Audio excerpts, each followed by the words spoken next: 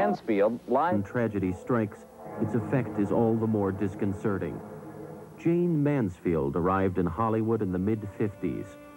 Having appeared in a number of Army camp shows, she loved the attention received, the wolf whistles and catcalls. Mansfield wanted to become the next Marilyn Monroe.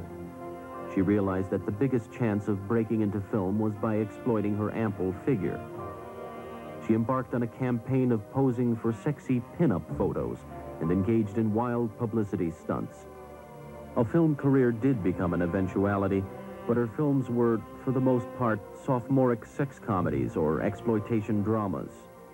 She posed naked to promote one film called Promises, Promises, then later sued the magazine for publishing the photos. Of course, the lawsuit drew even more attention to her.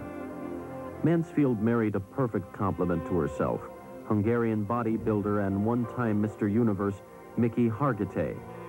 The couple lived in a tacky pink mansion with a heart-shaped swimming pool, bath, and bed. The overall decor was a reflection of Mansfield's exploitive nightclub act, Poor Taste. It was while on tour with the act when Mansfield's newest boyfriend, attorney Sam Brody, who abandoned his legal career to pursue her, died with her when their car crashed into the rear of a stalled truck. He and Mansfield were decapitated. Reporters who received word of the sex symbol's death quickly descended on the accident scene, where a great many photographed Mansfield's decapitated head. A portion of her hair and scalp dislodged in the accident and lay oozing brain matter on the ground next to the body of her pet dog in this startling photo.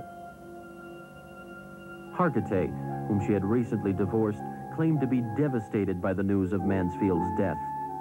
Just the same, he was quick to accept a fee to appear in a quick exploitation documentary on Mansfield.